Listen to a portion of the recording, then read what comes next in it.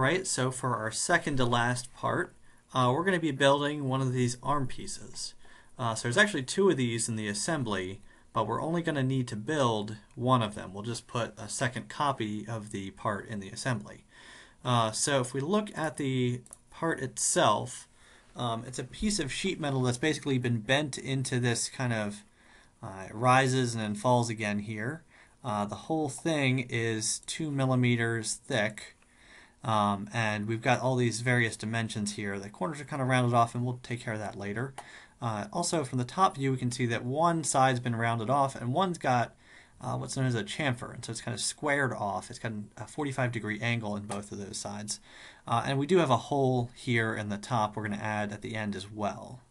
So we're going to start with this profile on the side, and then we're going to add a lot of these features later on.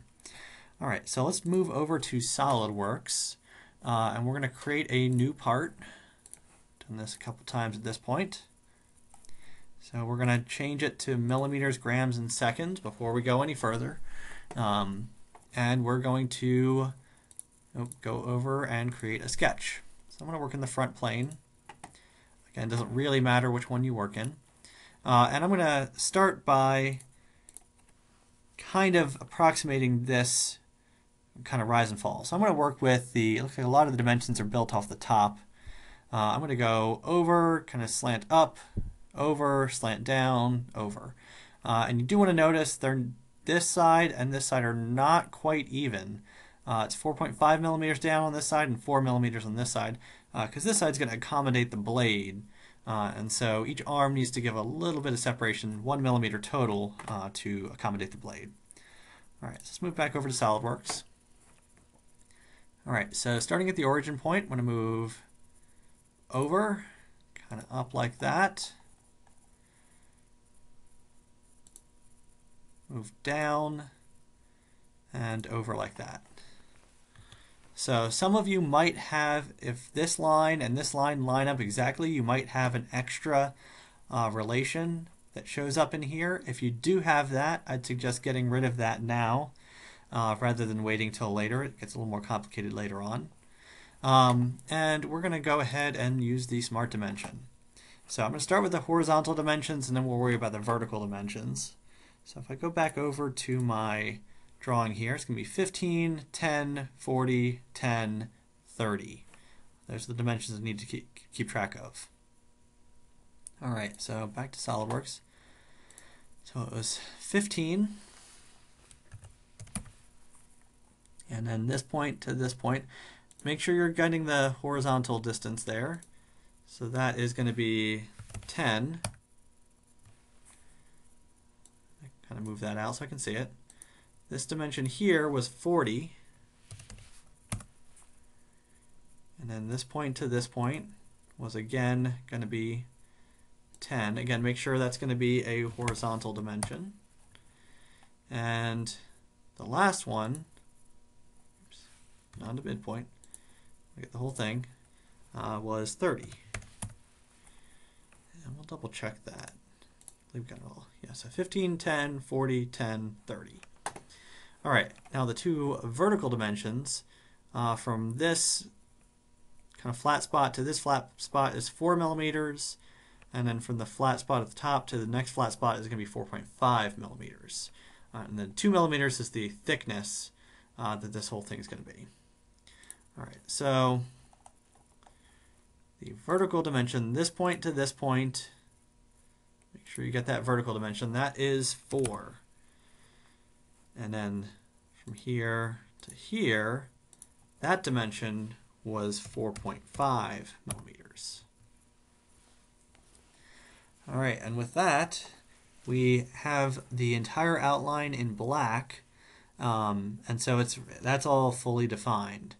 So you will notice there's kind of a top and a bottom, and we could redraw another line that exactly mirrors that 2 millimeters up, but we're going to do something else. So I'm going to select, just going to click and drag, select everything, and we're going to do offset entities. And so that'll let us draw another line that is basically 2 millimeters up.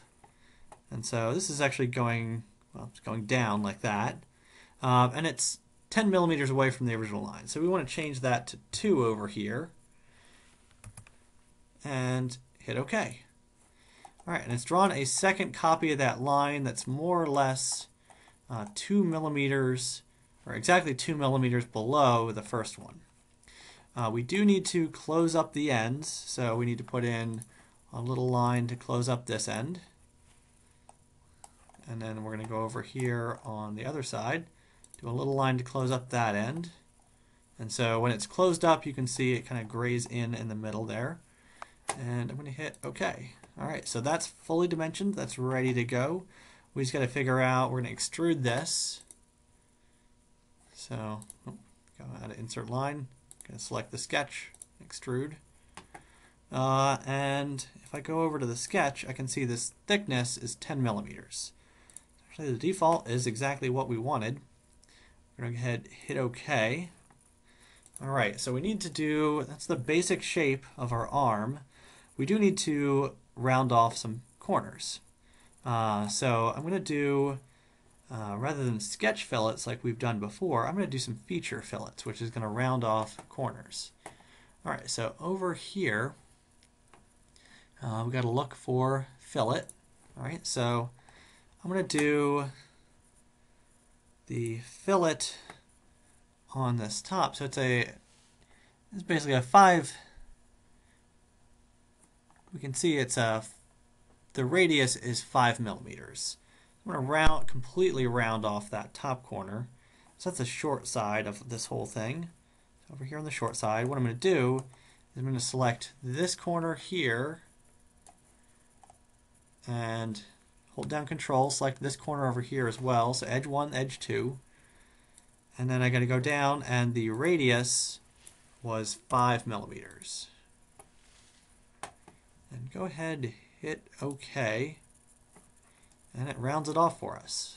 So it rounded off, put a 5 millimeter radius on both of those two corners. All right, so I also have some other fillets. So these are really sharp right now, but they should be rounded in our diagram. So we actually, if we look at this, we've got a radius of 10 millimeters on basically all of these corners here. So that's, it only is shown in there once, but all of these corners need to be rounded off. So I'm going to select the next round of corners. And so it's this here, hold down Control for all these, rotate so you can see the bottom side, and get all those edges we're going to round off on the bottom as well. All right, and I'm going to go up here to fillet again, and I've got a bunch of things selected already. I'm going to change this to 10 millimeters and hit OK.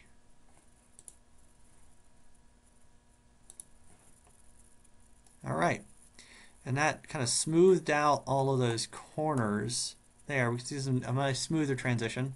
This is how a piece of sheet metal that we basically stamped, and so we don't get perfectly sharp corners out of that. We're going to get kind of rounded corners.